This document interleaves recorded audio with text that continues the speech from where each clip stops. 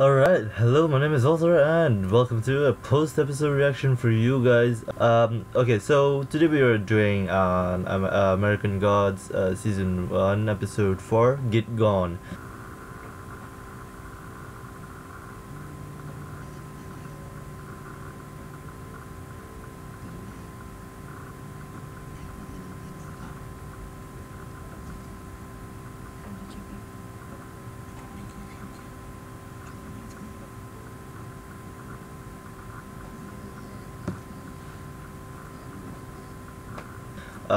And obviously entailing the bug spray that Laura tried to use to kill herself. So that was the big whoa moment for me, because I didn't know she was that type of person, because she seemed to be emotionally alright. I think it's because she knew that she couldn't physically do the shuffling, and it's always something to be said when somebody takes away something from you that you really love to do. For example, shuffling cards.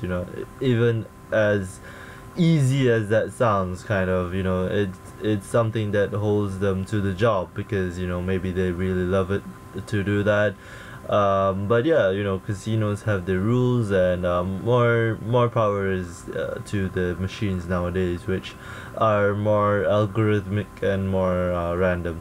So anyway, alright, so this episode I would say is very much more of a filler episode. Filler as in not like nothing going on, it's more of not really the plot moving on, because we return to Laura saying hello puppy at the end again. Okay, so one of the big things for me is that I found out is that she was saying puppy as in like small dog, but I heard it as papi, like other Southern Americans, Spanish people say father, or that type of thing. So I was obviously wrong, and I apologize for that, because I didn't really know how she said it, because her intonation is quite weird when it comes to that specific word, so it's just strange for me. Anyway, okay, so the next thing that happened is she dies. Of course, we know that she dies, but she goes to see Jackal, which is Anubis, and he's just the end all, because it doesn't matter what religion you are, it doesn't matter if I guess it's just like Sharon, the gatekeeper sort of in Percy Jackson books and all of that. So I most likely will acquaint him with the Grim Reaper. So he is the Grim Reaper in this series, and he's pretty good for a Grim Reaper, I have to say. And I love just his way of dealing with people, and these type of people who don't really believe in the afterlife, and he's like, no bro, you should, and you are already here, like I don't understand why you still don't believe in it, and because you believe in it, you deserve to be in nothing. So that's what he says to Laura, and Laura says fuck you and returns to the moral world because of the lucky coin. So I don't know where the lucky coin went to. My friend asked me where did it go, and I said most likely in her life force now. So that is something that is generating her life force, because as you remember in the last episode, we didn't see where it went. Like we all only saw it like burn through the coffin.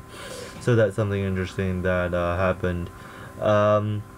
Alright, the next thing that happens is we learn more about the relationship between Shadow and Laura, which is quite interesting to see them interact off of each other. And I think for her it was more for the sex, like no offense, but I definitely think it was more for the sex, and maybe, you know, she sort of grew into the relationship, and maybe she sort of sees, okay, maybe I could be with this guy, but then she's like, oh, maybe we need something bigger, and that's why she gave him the plan to rob the casino, where she said it was a perfect plan, and what happened? He got caught. So I kind of expected that, and sorry to say, but you know what? Laura's just a whore for me. Like, I'm really sorry to say that, but like, she said she wanted to wait for Shadow, but she didn't.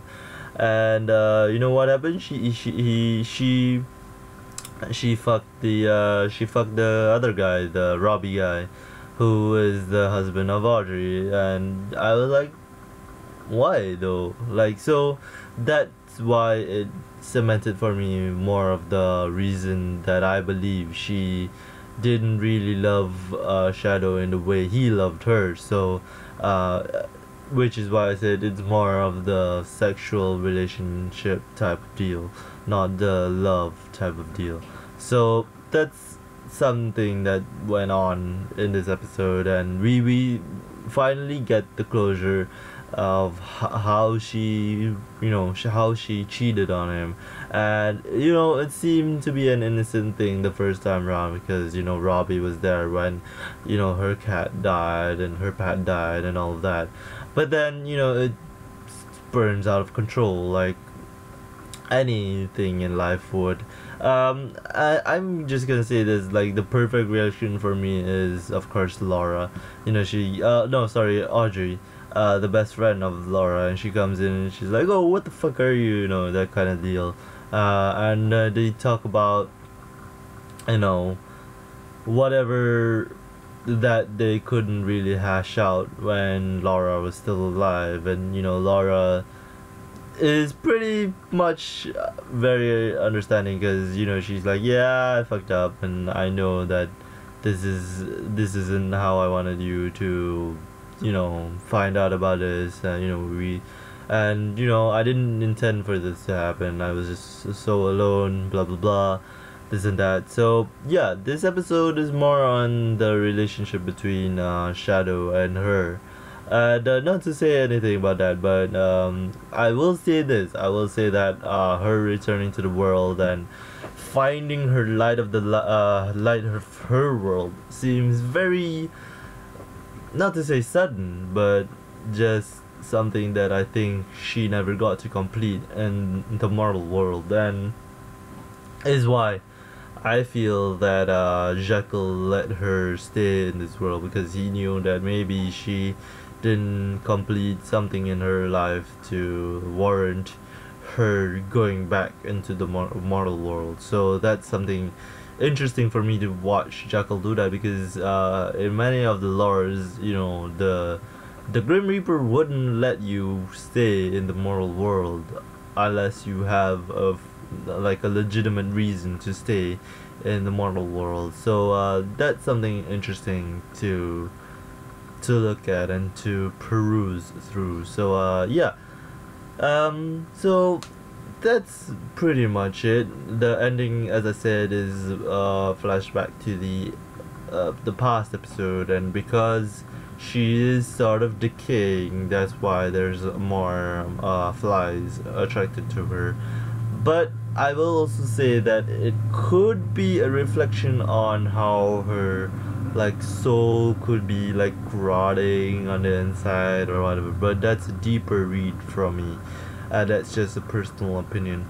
But yeah, that's about it. Let me know what you guys thought about this episode. Please comment down below and let me know if you liked it, if you liked this episode, or if you didn't like this episode. Please discuss below, debate, you know, whatever. And if you like this video, please leave a like and subscribe. I'll see you next time. See you then.